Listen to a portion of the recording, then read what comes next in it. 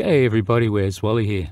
Well, young Flatzoid, he's gone to the beach for his holidays. Good on you, mate. I hope you spend a lot of time with the kids. Don't worry about idiots like me. But tell you what, you did say you're going to have a go at some sunrises, and I guess seeing as tomorrow or the next day is going to be the solstice, you're in a prime position there, mate.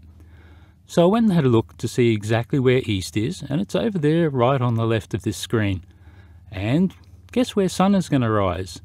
Well, it's going to rise about 28 degrees south of east, right over here where Wally is. So my question to you, mate, is how does this work on a flat earth? Now, I'm sure you've come across this before, and I'm sure you've got some ready excuse, but bear in mind that when that sun comes up in the morning, it's over the Tropic of Capricorn.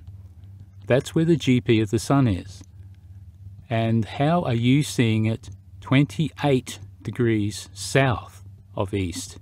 It should still be north of east. Well, like all of us, when we see something like this, we've only got one word to say: interesting. And let's not forget the most interesting part of this is that the further south you go, the greater this effect, until you're right at 90 degrees south.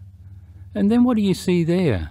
The sun goes right around and around and around, around and around and around,